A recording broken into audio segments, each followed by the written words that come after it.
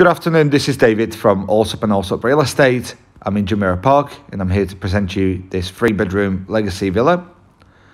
As you enter, immediately to your right there's the reception room, and then going down the hallway on our left there's a guest bathroom, and then we have kitchen dining room.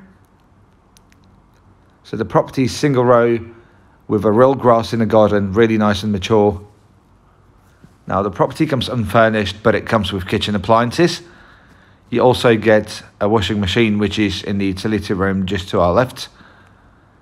And the door on your right was the door to the garage. Now this is the electrical cabinet. Then there's a maid's room and the utility room. The property is of a really good size. And like I said earlier, the garden is really mature. So you'll see that there is a real grass and also some paved area as well. So if you do fancy a winter barbecue, the paved area would allow you to do so. The plot size is really generous. It's just around 7,000 square foot.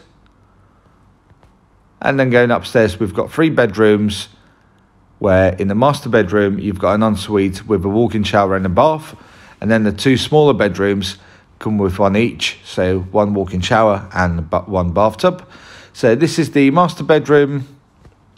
Again, really good size, really nice and open. There's decent sized dressing room as well, and access to the balcony.